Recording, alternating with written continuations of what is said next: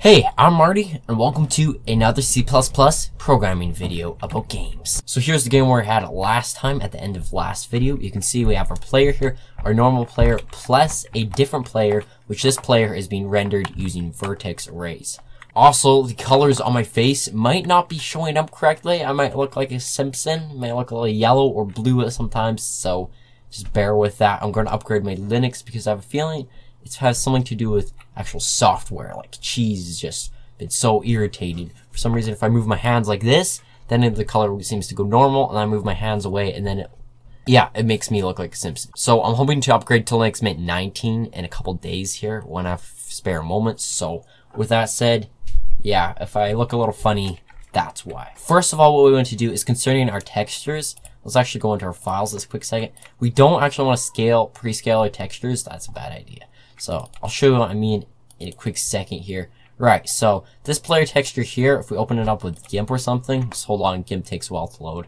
Then if I scale it down, you can see that, okay, it's definitely a way larger image, which is not what you want, which makes it a bigger file size. You definitely don't want that. For example, if you were going to release this game on a smartphone or something, we want this to be as compact as a file can possibly be. So if we use a smaller file size, smaller pixels, this is going to reduce our general file size by significantly. So the other day I whipped up this guy second here, which he looks pretty awesome for pixel art. I didn't really like the design style of this guy having the black outline. It doesn't really matter the style of artwork you use, just keep it consistent is the biggest key. So this layer looks nice and consistent, looks good. I've also got another ground texture around here somewhere. Right here, you can see that. Zoom in. So with that said, we're going to be loading up that. But you can also see that this here is as small as it can be.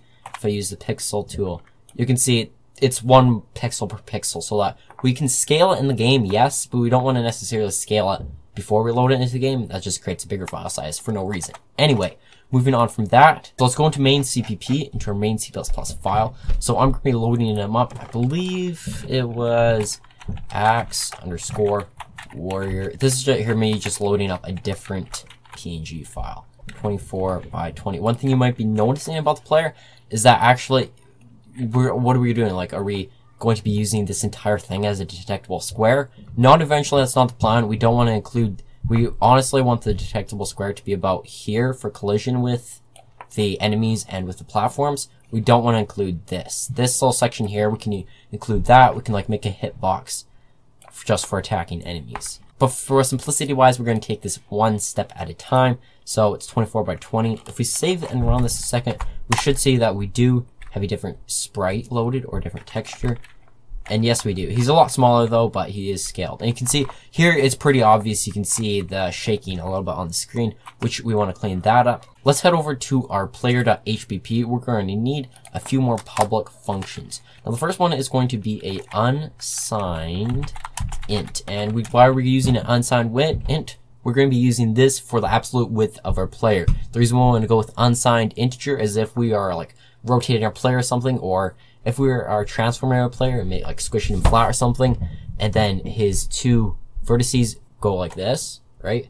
We want to make sure that's unsigned, otherwise it'll be a negative number, and we don't want to deal with a negative number. That's why I go with unsigned. Unsigned int is basically an integer that has no positive or negative. It's just the complete pure number, right? So we're going to go with, and we're going to call this m_. The m_ convention, this is just saying that it's ease of use. So this tells us if we're working inside the player class, m_, anything that has m_ in it has to do with the player class, right? So we're going to be dealing with a lot of, like, using vertex arrays is definitely a lot lower level than just using sprites. So we're going to want to keep this clear and concise. So we can go ab size, this is the absolute size, and we're going to turn this into an array, to a 2-big array, or not a 2-big array, an array that has 2 members into it. And we're just saying it exists here, so we don't have to set it equal to anything for now. So next thing we want to do is we can go float, and we want to use floating numbers for m_ center position, because we're going to be using the center position later on here.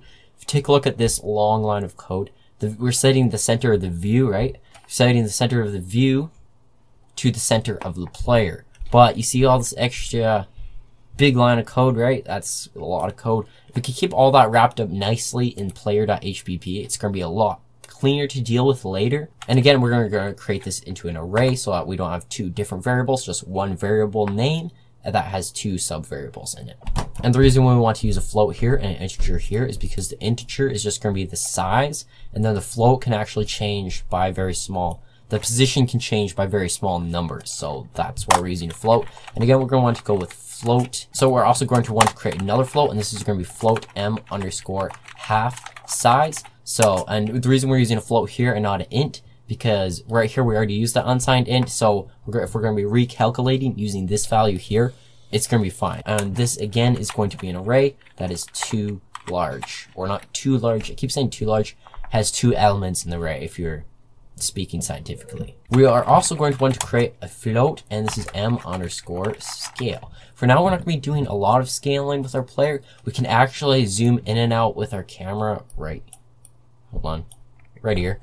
We can actually set the zoom if we go view.zoom. We can actually set the zoom scale here, so we have no reason to scale our player right now, but eventually we might want to scale our player if we like in Mario Brothers, the Bigatron mushroom. I don't know what you call that, but the giant mushroom. So for example, if we did have that, we would want to use our scale. And again, we are going to want to use an array so that we can use one variable name except have two variables. That's what array is, has two elements in this array. Because for example, if we don't want to scale both our width and height by the same number, that's why we have two values. Next, we're going to need some booleans, and these booleans we will use later, and that is m underscore collide.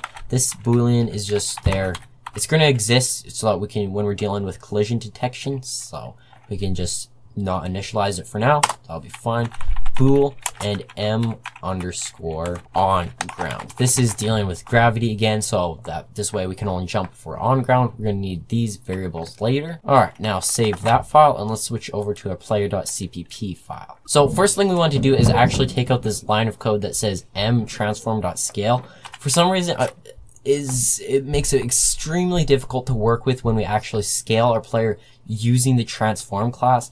I'm not sure if there's a bug of some kind. What it seems to me like is that the SFML library, that there's some unfinished parts. So for example, with vertex arrays, there are a few unpolished parts that it's a little sketchy to work around, but it's definitely doable. If we did actually scale this, first thing we'd have to do is we'd have to scale our texture, and then we'd want to scale our actual vertices, because just scaling just our texture gives us not a lot to work with. Because then it starts to get really confusing fast, because if we've only scaled our texture and the vertices that are underneath it are still the same size, collision detection is going to be absolute garbage. It's just a pain. So right here we want to calculate our absolute width and height once. Okay, so let's go m underscore ab size, and we're going to be dealing with element 0, which is actually the first element in an array. When you're dealing with programming, you typically always start counting at 0. And we shall set that equal to m underscore vertices, open up some square braces, and we're going to start with 0 position, and then we can subtract from this, because we're starting with the 0 position minus the next position, and that will give us the difference. So the difference is the absolute size. But before we can subtract from that, we have to tell the compiler we're dealing with the position dot x, and now we can subtract from it m underscore vertices, open up some square braces, and this time we're going to be dealing with the 1 position, and add dot position dot x. And end that line with a semicolon, hit enter. So we can just copy this code so we don't have to retype it, Control C. And once again, we can start with the 0 position, and instead of dot x dot y minus the 3rd position, the 3rd vertice, actually, or the 4th vertice. This can be confusing when you're talking programming and then numbers. And again, instead of dot x dot y. So let's actually just do a quick std cout.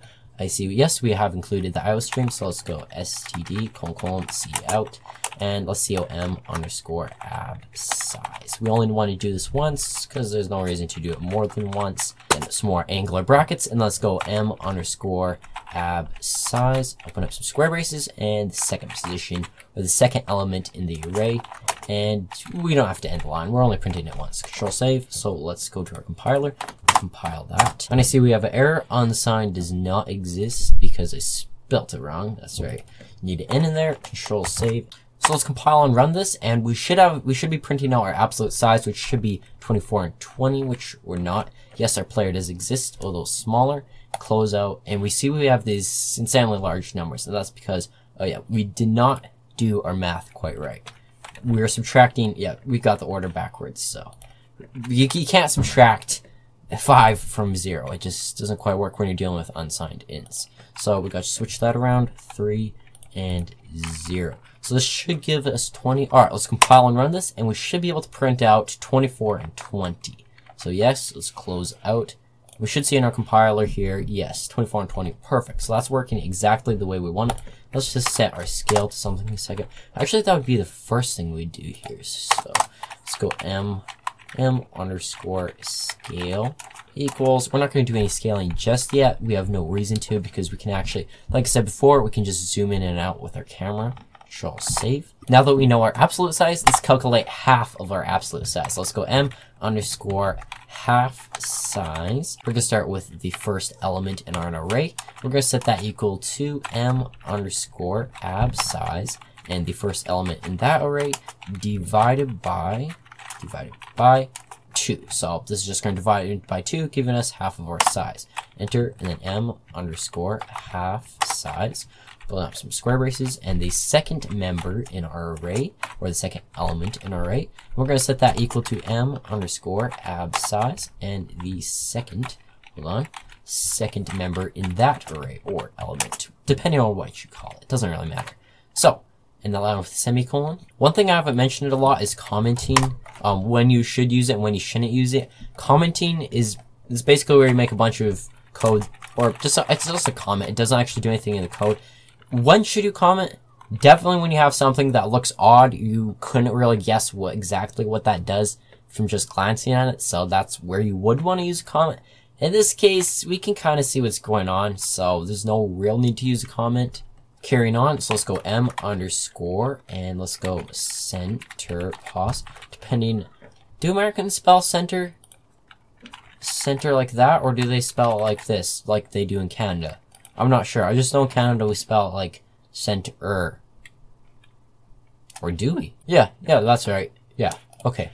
Good. We're going to use the first element in that array. We're going to set that equal to... Now there's two ways we can go about this. We can use our second vertex, then subtract our absolute width from it, or we can just use the first vertex, then add our absolute or absolute half width to it. So using the latter option is definitely simpler. So let's go m_vertices and open up some square braces.